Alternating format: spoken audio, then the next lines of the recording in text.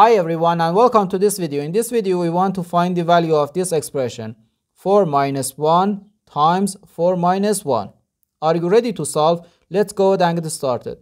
4 minus 1 equals 3 and 3 times here we have 4 minus 1 again, which is 3, and 3 times 3 equals 9, but this answer is not correct.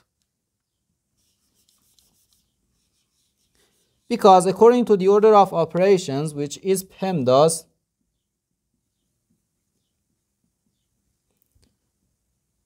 P stands for parentheses, E stands for exponents, M and D stands for multiplication and division, and A and S stands for addition and subtraction.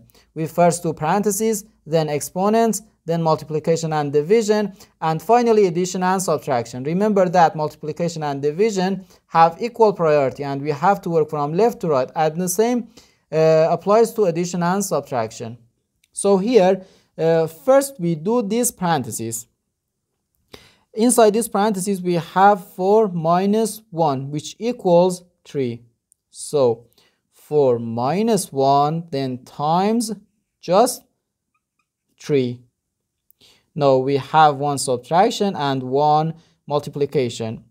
According to the PEMDAS, multiplication has higher priority than subtraction. So first we do this multiplication. 1 times 3 equals 3. So we have 4 minus 3. And this is equal to 1.